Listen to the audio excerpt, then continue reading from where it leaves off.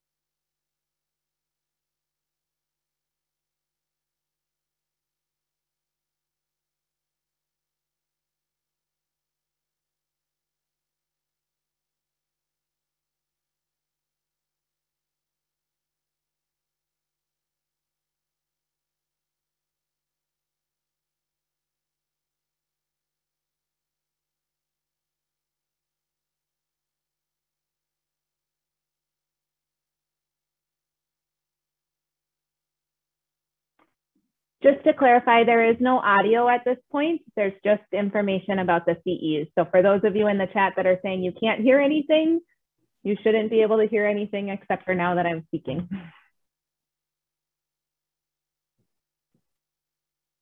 Thank you for that. Before we get started, to hear the audio, please ensure your speakers are turned on with the volume up. To submit a question, use the chat feature located on the bottom screen for technical questions. Content questions will be addressed from the chat. Sorry about the chat at the end of the webinar as time allows. The slides for this presentation will be available along with the recorded webinar on the CDC's Tune In to Safe Healthcare website. Participants will be notified via email when this information is available.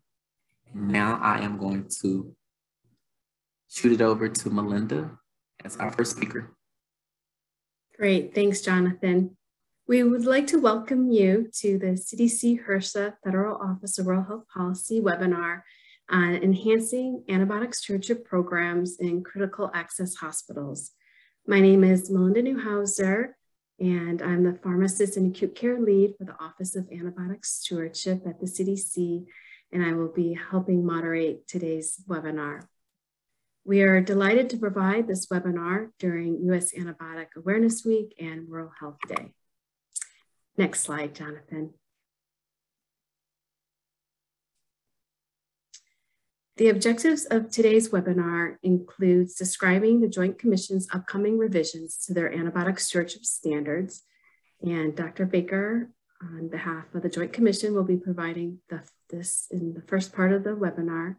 And then in the second part of the webinar, Sarah Brinkman from Stratus Health will be introducing our 3 stewardship speakers and moderating a panel discussion on providing practical suggestions for enhancing stewardship activities in critical access hospitals.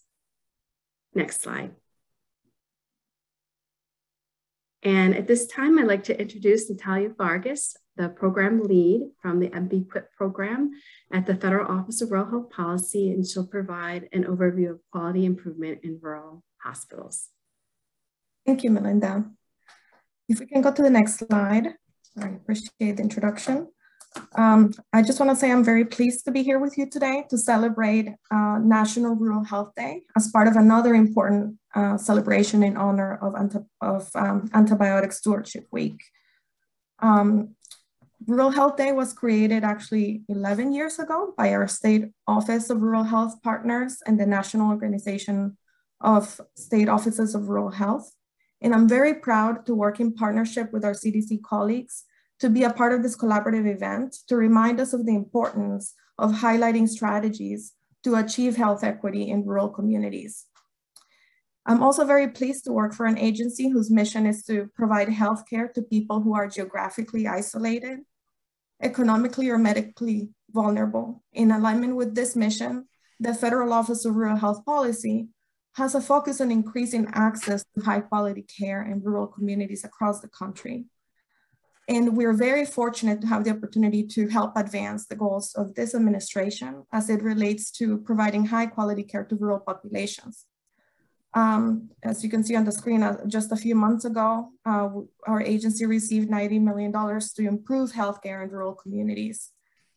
And our office specifically, we work with over 200 grantees to make sure that these dollars translate to high quality care services to rural populations. So if we go to the next slide.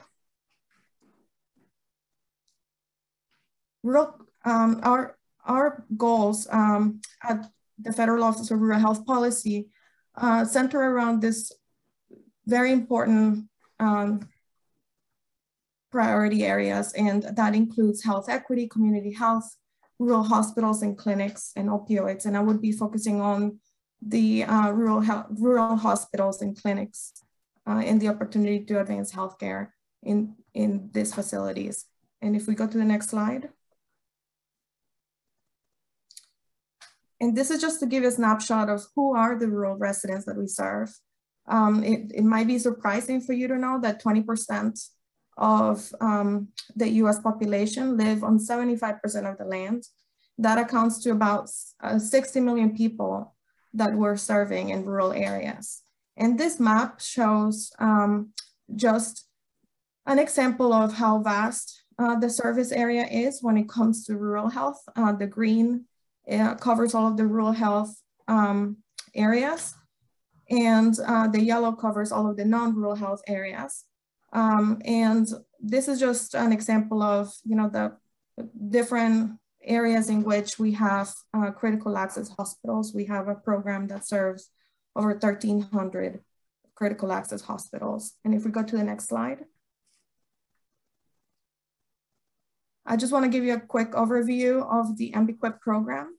Our program is part of the FLEX grant, which is an investment of over $28 million that supports critical access hospitals' efforts in improving quality of care and performance in financial operations in these hospitals.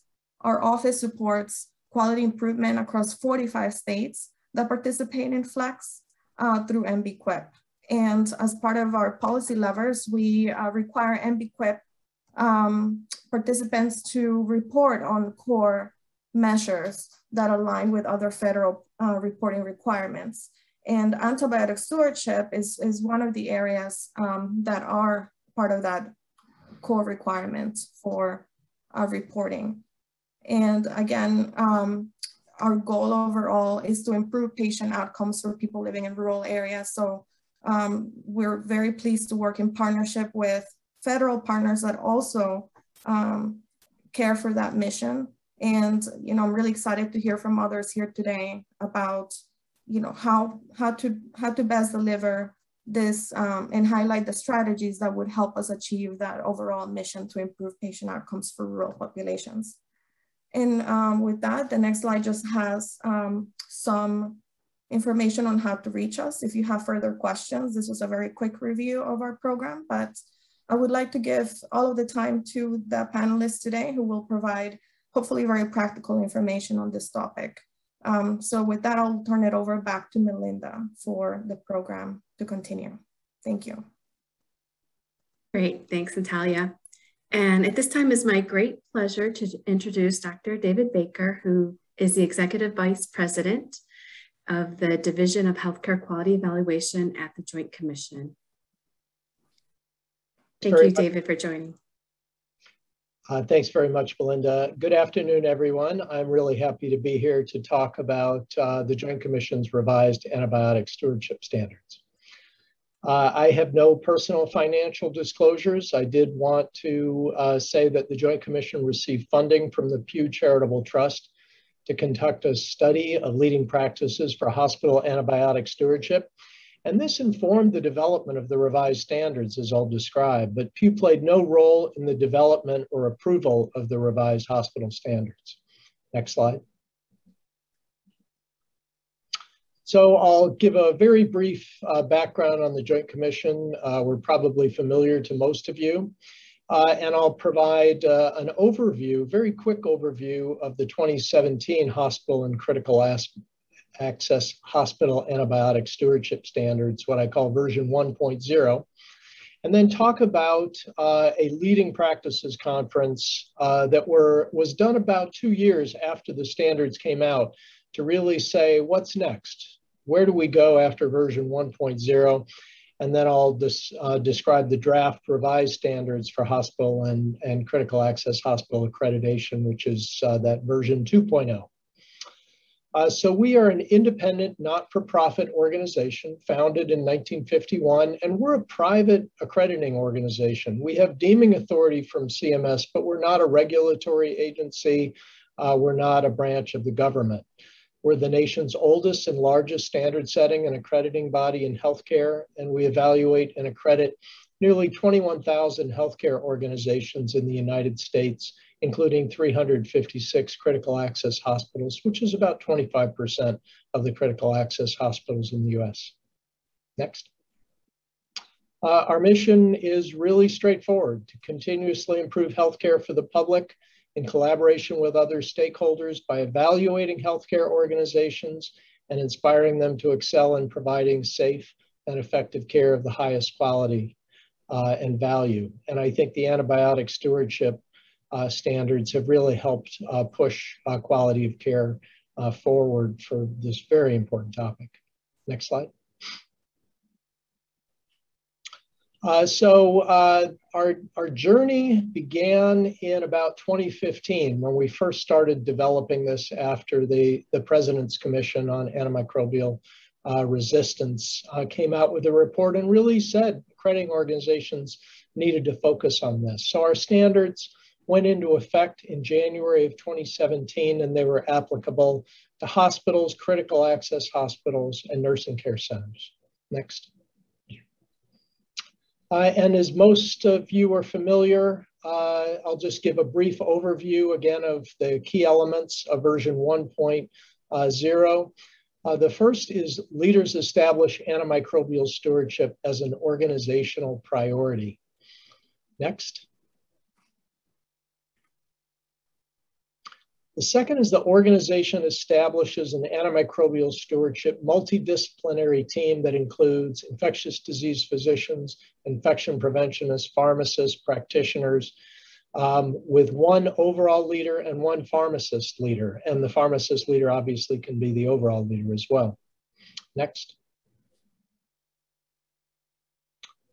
The hospital educates staff and practitioners. This is a pretty basic element that everyone was expected to do.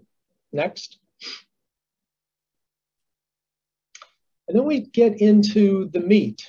The hospital's antimicrobial stewardship program uses organization-approved multidisciplinary protocols, and these were listed out. But very importantly, we didn't say specific activities that needed to be done. At the time that we were working on this, it wasn't as clear as it is now. What are the things that were really effective?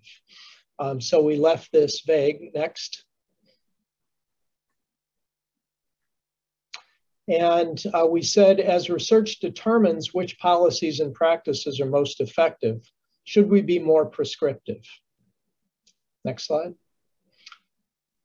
The second key part was the hospital collects, analyzes, and reports data on its antimicrobial stewardship program and takes action on the improvement opportunities that are identified by this. But once again, we did not specify what measures organizations had to collect. Next.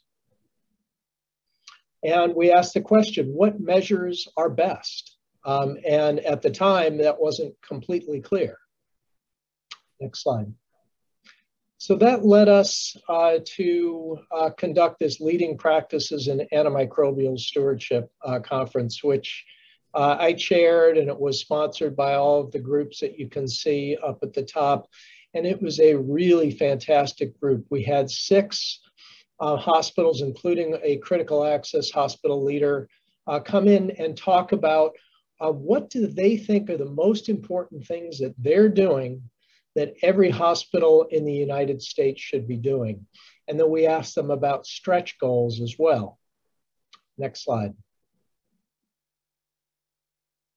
So the goals were to condense these recommendations to a focus set that we plan to publish and disseminate. And you can see the reference there for the article that was published from this conference. And very importantly, our goal was to identify those recommendations that everyone thought were strong enough to consider for Joint Commission accreditation standards. Next. So this slide shows the recommended interventions. And you see the key recommendations were first, engage frontline clinicians. This you have heard about as handshake stewardship. Second, implement disease state guidelines. And third, address inappropriate diagnostic testing. And you see the other recommendations there, which they really saw as the stretch goal. But as you see down at the bottom, it was really important. It says these recommendations should be reviewed to implement, strengthen, or go beyond the traditional interventions such as pre-authorization and prospective audit and feedback. So that's straight from the paper. The panel said, well, these are really basic. These aren't really leading practices. These are what everyone should do. But as you just saw, we never specified that organizations needed to do pre-authorization and prospective audit and feedback. So that's why we included this under the recommendations to make that clear. Click one more. And now you see in red the things that actually moved forward into the standards, as I'll talk about: implementing disease state guidelines, addressing inappropriate diagnostic testing, and the pre-authorization and prospective audit and feedback. Next. The panel recommended for measures, days of therapy per 1,000 days present or patient days, hospital onset C. difficile rates, and appropriate use in concordance of care with clinical practice guidelines. Now, under the other recommendations, there was a lot of discussion about measuring prescribing patterns of individual clinicians. They thought that was very important, as well as the total duration of antibiotic therapy. But everybody, the ones that were doing this said it was incredibly difficult. And if top people in the VA are struggling to be able to have their electronic health record do this type of profiling, we thought that these were a bridge too far. Click once more. So the two in red made it into the standards: days of therapy per 1,000 days present, and appropriate use in concordance of care with clinical practice guidelines. Next. Next slide. So the next thing that we did was a survey of hospitals, including critical access hospitals around the United States. It's very important as we are thinking about new standards, we have to ask the question, can every hospital do these things? And we like to see that there are at least a significant proportion of hospitals that are doing things before we set them up as requirements. Because again, even with our help, if we don't think that every hospital can do this, we don't want to go forward with standards. So this slide focuses in on facility-specific guidelines and monitoring adherence. And as you can see in the column on developed a guideline, for these common things, the vast majority of hospitals have guidelines in place for community-acquired pneumonia, sepsis, et cetera. And if you look down at the very bottom, you can see for CAP, UTI, skin and soft tissue infection, and sepsis, there were 56% of the organizations were actually had guidelines for all four. So from the standpoint of guideline implementation, the country is pretty far advanced on that. But if you look at monitoring adherence, it's a whole different story. If you look down at the bottom for those big four, there were 37% that were doing at least one. But for any individual one of these topics, it was only about a quarter of hospitals that were doing monitoring for the guidelines that they had in place, and often much, much lower than that. Next slide. And then for optimizing diagnostic testing, we looked at two topics as a drill down. The hospital has procedures to prevent inappropriate testing for C. diff, and the hospital has procedures to prevent inappropriate testing of urine specimens. And you can see for this that the hospitals have done much more to try and address the C. diff issues. About 66% had at least one procedure in place. You see those listed, and we'll be circulating the slides for those that want to be able to look at this in more detail. But if you look at implementing procedures to prevent inappropriate testing of urine specimens, it was far lower. But still, it was almost 40% of hospitals that were doing this. So this we see as a major opportunity. Next slide. So now I'll spend the rest of my time talking about the revised standards. So there are several key elements from version 1.0 that are really stayed the same. Hospital allocates financial resources for staffing and IT. The governing body appoints physician pharmacist leaders. The hospital appoints a multidisciplinary committee, and leaders implement key stewardship activities. So those core elements are the same. The first new standard is that they implement strategies to optimize prescribing. So the Antibiotic Stewardship Program implements one of the following strategies to optimize antibiotic prescribing: either pre-authorization or prospective review and feedback.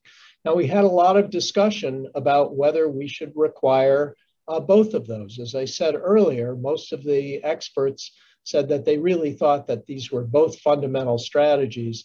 But that was not the case in the survey. Not all programs were doing both of these. So we wanted to, again, take that incremental approach from where we were in version 1.0 and move things forward by requiring at least one of these to be done.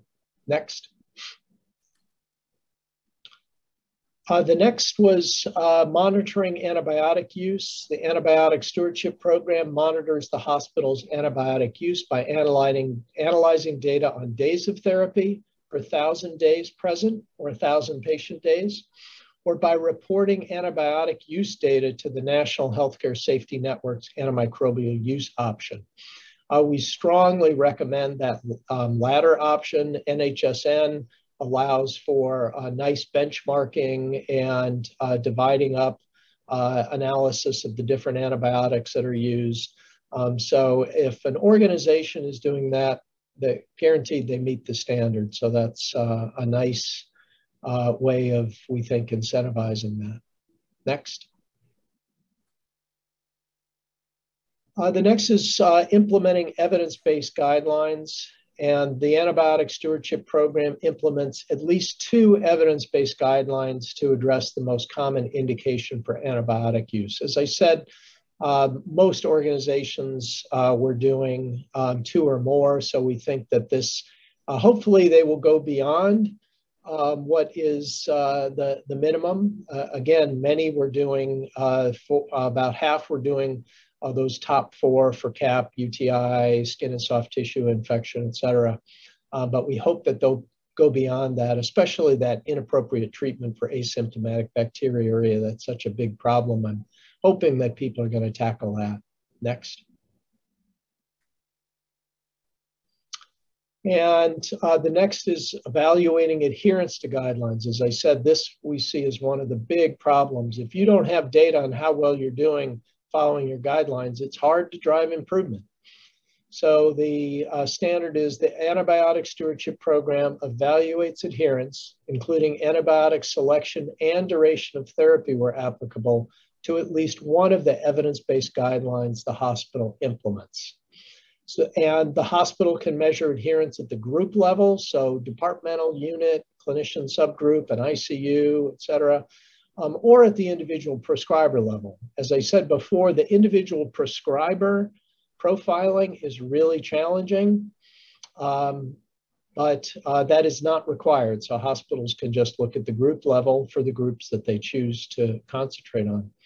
And the hospital may obtain adherence data from a sample of patients from either relevant clinical areas by analyzing electronic health records or by conducting chart reviews.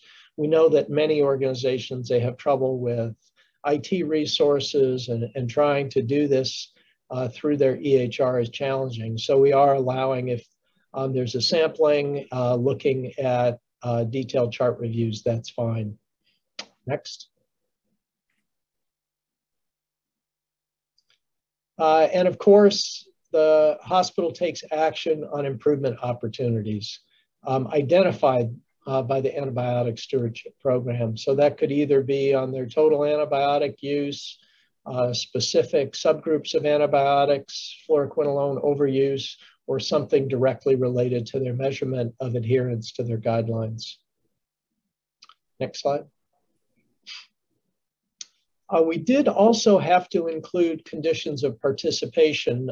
Many of you may know that our standards came out about 3 years before the hospital, CMS came out with the hospital antibiotic stewardship COPs. So those are now included because we do have to survey to those as well. This one says the Antibiotic Stewardship Program demonstrates coordination among all components of the hospital responsible for antibiotic use and resistance. So all of the different groups that are included there. And this is very similar to one of our standards, not exact, but this should not be terribly difficult for organizations to meet. Next slide. The next one is challenging. The Antibiotic Stewardship Program documents the evidence-based use of antibiotics in all departments and services of the hospital. So the program may promote the appropriate use of antibiotics in the form of order sets, protocols, policies, and the scope of the Antibiotic Stewardship Program includes all departments and services that use antibiotics. We are trying to get more guidance from CMS on how much does this include outpatient clinics, et cetera, that are under the hospital CCN. So this is one that we like the ambulatory standards for ambulatory programs. We did come out with those. I won't be talking about those today, but it's a very different model than the hospital one. So this is the one that may be challenging. Next slide. So we completed the field review for the revised standards in September of this year, and we anticipate pre-publication of the standards in early 2022. We want to give hospitals a long runway to address these so they won't go into effect on survey until January of 2023. Now, of course, COVID, we thought when we were working on this that COVID would be settling down, but it's been resurgent with a vengeance with Delta, and many places are still struggling horribly with this. So we'll have to see about that implementation date. It really depends how much hospitals are continuing to be pressed by COVID. Next slide.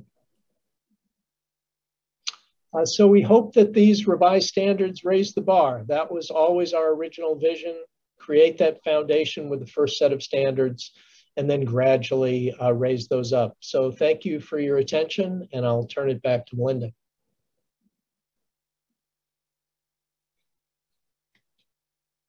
Great, thank you so much, David. And we'll take questions from Dr. Baker at the end of the presentation. Excellent. Well, hello, everyone. My name is Sarah Brinkman, and I'm a program manager at Stratus Health. Through a cooperative agreement with the Federal Office of Rural Health Policy, and Natalia introduced you to them earlier on in the call, Stratus Health serves as the Rural Quality Improvement Technical Assistance Center. This affords us the opportunity to work with the 45 state flex programs around the country and the 1,300 plus critical access hospitals that they support with quality reporting and improvement efforts. I am really excited today to be able to introduce you to our panelists, who are each going to take a few minutes to introduce themselves and their organizations. And then we have some questions that we'll be posing to them as well. I do want to just quickly address those who have been asking for slides in the chat. You'll see that the recording and slides will be sent out to all participants when available. So they are coming your way, and just keep an eye out for those. So I just quickly want to introduce the folks who are going to be speaking with us today. We have Dr. Zara Casamali Escobar. She is Associate Medical Director at the University of Washington Antimicrobial Stewardship Program, which is called UW-TASP. Also on the line today is Natalia Martinez-Paz, who is the UW-TASP Manager. We have Janet Shade, who is the Director of Pharmacy at Forks Community Hospital in Forks, Washington, and Dr. Jessica Ziering, who is the Antimicrobial Stewardship Pharmacist at Astria Sunnyside Hospital in Sunnyside, Washington. So I'm going to now hand things over to Dr. Zara Casamali Escobar to introduce us to the UW-TASP program. Next slide, please. Hello, thank you, Sarah, for that introduction. And I'm really excited to be joining everybody today to talk about UW-TASP and our work in antimicrobial stewardship with our rural health partners. And I am speaking as an associate medical director on the UW-TASP program and on behalf of our UW-TASP faculty who are on this slide: John Lynch, Chloe Bryson-Kahn, Jeannie Chan, Rupali Jain, Paul Pottinger, and our program manager, Natalia Martinez-Paz.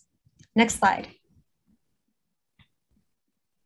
So UW-TASP this is a very, I took a lot of liberties with the map of the United States, as you may see, but the UW-TASP has many rural health partners and critical access hospitals. And we originated in Seattle and in the Pacific Northwest region, and we've slowly grown and made new partners from Washington, Oregon, Idaho, to one hospital in Maine, as well as partners in Utah and Arizona. Next slide. The idea behind UW-TASP is about leveraging our resources on a regional basis. And so faculty at the University of Washington include infectious diseases specialists and experts, ID pharmacists, microbiology experts, nursing colleagues, and we interact with healthcare teams and rural medicine experts in our critical access hospitals. In addition to information going from faculty to partners, the information comes from partners back to faculty because it is very much a reciprocal partnership and between critical access hospitals themselves. Next slide, please.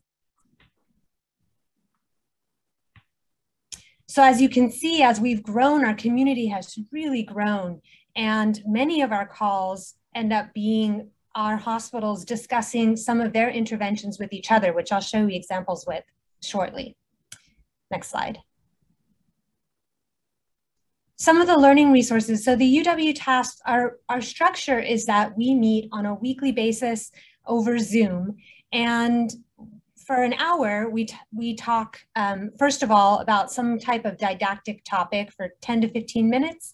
And then for the rest of the time, we talk about cases or stewardship issues, or in the last 2 years, a lot of COVID-related issues that have our institutions and our partners have been dealing with. So on this slide, you can see examples of some of the presentations we did in the last month, including oral antibiotics for gram-negative bacteremias, C. difficile, talking about asymptomatic bacteria, setting SMART goals, quality improvement, as well as COVID vaccination boosters. On our website, we also include toolkits for our institutions, our partnership institutions to use. And this is an example of the COVID-19 toolkit, which we put up really early in the pandemic, as Seattle was one of the first places with detectable cases. And we were dealing with this right so early on. And as you all know, we all had to reinvent the wheel. So in this case, all the information was placed centrally for all of our partners to use. Next slide. In addition to the website, we have created this antibiotic pocket guide. And like Dr. Baker was talking about earlier, the goal of the pocket guide is to create institutional or local guidelines for our critical access hospitals. So this pocket guide is literally that. It fits inside a white coat pocket. And it goes through different organ systems and syndromes, infectious syndromes, to help guide prescribers through not only symptoms, risk factors, and diagnoses to look out for, but also appropriate treatment approaches, whether that's antibiotics or whether that's not antibiotics. Next slide. And as I mentioned, this is a reciprocal sharing type of community. And this is an example from one of our critical access hospitals, Lincoln Hospital, presenting their hospital highlight. This was back in February, where they came in and talked about building their antibiogram, some of the challenges they faced and had to overcome, and sharing that information with some of our partners who were also finding themselves facing similar situations and building their own antibiograms. Next slide. Although our usual meeting is over Zoom, we did have our first annual conference in person in 2019. And you may guess that in 2020 and 2021, we have not had in-person second or third annual conferences, and hoping to bring that back in the future. And another part of what we did pre-pandemic was we conducted site visits. So our task faculty at the University of Washington would travel out to our critical access hospital sites, get to know the participants on site, sometimes present a grand rounds, and learn more about from our rural medicine experts. Next slide. But in the meantime, we continue our partnership over Zoom. As you can see, this is also mainly pre-pandemic, since nobody is masked, which is how we usually see our partners these days. And we continue to engage with our partners on a weekly basis, talking about all the ID things that we face, stewardship issues that each hospital is facing locally. So thank you for your time today, and I'd like to turn this back over to Sarah. Thank you so much, Sarah. That was wonderful. Now we're going to turn to Janet Shade, who's going to give us an overview of Forks Community Hospital and their antibiotic stewardship program. Good afternoon. On behalf of Forks Community Hospital, I would like to thank HRSA and the CDC for sponsoring this webinar. Antimicrobial stewardship is such an important topic. Forks Community Hospital is the most northwestern hospital in the continental United States, in the great state of Washington. 3 sovereign indigenous nations reside here. The area is beautiful and remote. Logging is the main industry. We're surrounded by Olympic National Park, Pacific Ocean beaches, hiking, and a destination for Twilight fans. Unfortunately, illicit drug use is not uncommon, and all of this impacts antimicrobial stewardship at Forks. Next slide, please.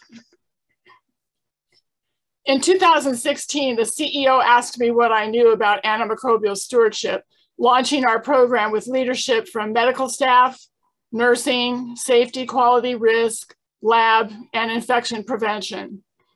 Please note that all accomplishments I talk about today came through much appreciated teamwork. We took an educational approach and wrote a 2-credit CME program for providers through the Washington Medical Commission. Our surgeon recommended an antimicrobial stewardship moment at every Board of Commissioners meeting, every meeting of management committees, and some departments.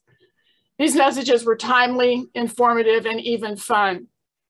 Annual staff mandatories included a module so everyone from environmental services through the chief of staff know their part. We even published articles in the local newspaper to involve the community. Internally, handshake stewardship reigns. Our annual antibiogram was just one tool for providers to use in empiric prescribing. The state of Washington posts antibiograms from other hospitals, which is very helpful when caring for travelers to Forks. Another tool is the University of Washington antibiotic guide that Zara was talking about. We use it especially for tips on resistance patterns in the Pacific Northwest. CPOE order sets and protocols were developed, and we were the first critical access hospital in the US to report NHSN antibiotic use real time through our electronic health record. We report to the Washington State Hospital Association monthly and provide stats directly to the other disciplines in our facility. See, in a tiny hospital, everyone wears many hats. So to avoid team fatigue, we rolled our activities into specific committees within 6 months. In an era of practicing evidence-based medicine, we were looking for accomplishments we could sustain, like the Department of Health Honor Roll, for one. We were also the first critical access hospital in the US to attain certification through the DNV Accrediting Agency for Managing Infection Risk, now known as Certification in Infection Prevention. But the hallmarks I was looking for came from our staff. When an emergency department provider shared with his colleagues about wait and see prescribing, I felt validated. He got it, he did it, and he told others about it. The bottom line, it's all about the safest, most cost-effective care for our patients, every patient, every time. Thank you. Excellent, thank you, Janet. And now we'll turn to Dr. Jessica Zering to speak to us about Astria Sunnyside Hospital. Thank you so much for that introduction, Sarah. And I'd like to also thank CDC and HRSA as well for hosting this webinar today. So hello, everybody from Sunnyside, Washington. Our little hospital, of course, is 25 beds in size. We are part of the 2-hospital Astria Health system. So our sister hospital is actually not a critical access hospital. They are a 78-bed hospital. They are located in Toppenish. So Astria Sunnyside Hospital proudly offers to its community a med-surg unit, an ICU, an emergency department, an obstetrics floor, multiple rural health centers, an oncology center, and to a limited extent, also antibiotic outpatient infusions. We additionally are proud to offer our community an elective percutaneous coronary intervention program as well. So the actual town of Sunnyside, Washington is a small rural farming community. We're located about 3 hours east of Seattle, and we're in the heart of wine country. Our patient population is both diverse and medically complex. Next slide, please. So our program here at Sunnyside Hospital is 5 years young. So I am the lead for the program here at Sunnyside Hospital, and stewardship is written into my job description. I work with our pharmacy and therapeutics physician head on our policies and our protocols here at the hospital. I receive education and support on a weekly basis through the UW TASK program that Zara just discussed with us.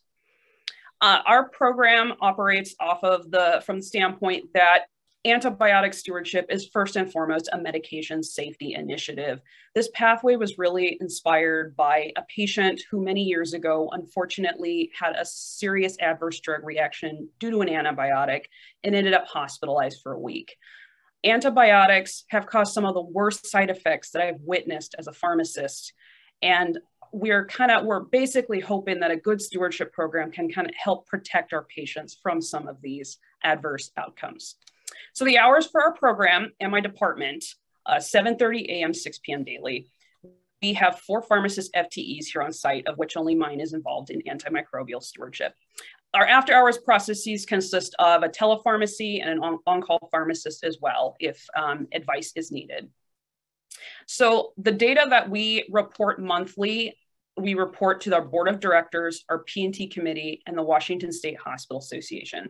I'm excited to report that we are also currently in the process of getting set up for reporting to NHSN as well. So we track here the number of interventions made by pharmacy staff, plus the acceptance rate as well, days of therapy of certain broad spectrum antibiotics, and any adverse drug reactions that we encounter from antibiotics. On the outpatient stewardship side, we also track the number of RXs that are written for fluoroquinolones, say that 10 times fast, for UTIs. And so I report all of this data put together to the first 2 committees, the first 2 mentioned on that slide. The last one, Washington State Hospital Association, I only report days of therapy of broad spectrum antibiotics. So our program here proudly offers inpatient rounding, so handshake stewardship, outpatient stewardship program as well. To a limited extent, we also have outpatient antibiotic infusions. We have facility-specific prescribing guidelines, and we also have education of staff. We educate patients as well in the community. We have an antibiogram, and our antibiogram is stratified for some of the UTI organisms where I was able to statistically significantly stratify them as well. And we also offer prospective audit and feedback, especially on the outpatient side with peer-to-peer ranking. We have procalcitonin in our lab, and we have microbiology on site, and our stewardship program actually is what got procalcitonin here into our hospital. We educate our staff on an annual basis through a computer module on antibiotic stewardship. And we also strive to educate our community through CDC posters that are posted up in our clinics and in our emergency department. Thank you for your time. Excellent. Thanks so much, Jessica. So we're going to jump right into some questions for our panelists, noting that we are running short on time, and we know that there are questions coming in the chat too that are being addressed. Let's jump in first. Janet and Jessica, both of you have indicated that participation in UW-TASP has been helpful in your antibiotic stewardship journey. Can you highlight a couple of key takeaways from your participation in that initiative? And Janet, can you kick us off? Of course. The University of Washington Medical School is #1 in the nation for rural health, so we know they have our best interests at heart. They support us in many ways since we have no infectious disease provider. We were their first on-site visit of the TASP team in 2016, where John Lynch provided a slide presentation to our medical staff meeting and inspired everybody. They also reviewed our hospital formulary and validated the drugs needed for what we might encounter. The nearest hospitals to us are 60 miles to the east and 100 miles to the south, so we have to be prepared. Every question or case study we submit is carefully considered, and we always get an individual response. These experts also provided insights about developing protocols and have even shared order sets and other examples we then developed for our own, like prevention of C. diff or treating sepsis, along with a penicillin allergy testing program. And often we're put in touch with other TASP attendees who may have a similar issue to what we have faced, and they collaborate with us as a network. We would still perform antimicrobial stewardship without TASP, but we wouldn't want to. Excellent. Thanks, Janet. Jessica, anything that you would add from your experience? Absolutely. So I think for us, the 2 biggest takeaways were just the support for tough barriers and the quality of the education that's provided. So one example was one of their ID physicians actually called and spoke to a couple of key providers in my organization when I ran into a bit of a barrier in terms of kind of educating and explaining the benefits of stewardship. And so having that support, especially from somebody who was a peer, being able to directly speak to this effort really was very helpful. Additionally, the education that UW-TASP provides is both multidisciplinary and it's very evidence-based. So right now we're tackling asymptomatic bacteriuria in my organization. So UW-TASP actually has a toolkit, a wonderful toolkit that is full of evidence, strong evidence, and lovely handouts, visual handouts that I can either just directly hand out to my providers or I have the flexibility of customizing my own one-page handout from their materials that I can hand out to providers. And additionally, being able to hand out these educations and say, like Janet was referring to, this comes from the University of Washington is very powerful. It lends a lot of credibility to what we're doing. It increases confidence. And I think it also increases physician interest as well in what you're providing for them. That's an excellent point. Thanks, Jessica. We have heard in focus groups that we've done that physician buy-in is a big barrier to antibiotic stewardship. So having an entity like UW-TASP in your corner obviously can go a long way. Zara, and I can see that Natalia is answering some questions in the chat too, which is excellent. Can you speak to any advice that you have for hospitals or others that are interested in participating in or starting something like UW-TASP? Yeah, thanks, Sarah, for that question. So yeah, the first thing about participating in UW-TASP is reaching out to Natalia Martinez-Paz, our program manager, whose email is in the chat. But thinking about starting a program or something similar, the main part of this is really based on relationships. Like Janet mentioned, Dr. John Lynch came out and gave a talk, and he really inspired folks and really built those relationships. And similar to building an antimicrobial stewardship program in your own institution, the hugest piece of that is creating those relationships. So I would say for our hospitals, reaching out to each other, because a big part of UW-TASP is connecting critical access hospitals to each other, and also also the larger maybe academic medical center that's in your region. Excellent, thank you. Janet and Jessica, I'm going to actually post this this little factoid in the chat. On the 2020 NHSN annual facility survey, only 46% of CAUSE indicated that they have antibiotic stewardship written in as a job description. Both of your facilities do. You were selected in part because you're such high performers when it comes to antibiotic stewardship. Can you please speak to how you went about getting antibiotic stewardship written into a job description, and what advice do you have for other hospitals to ensure that they're hardwiring this work into their organization? And Jessica, we'll start with you. So I was actually approached 5 years ago by the CNO and the director of pharmacy at the time about antimicrobial stewardship. So our CNO had an interest in improving quality of care through antimicrobial stewardship, and she approached the director of pharmacy at the time and asked what that would look like. And so the director knew that I was very passionate about this already, and so he came to me and asked me if I would be interested in taking this on.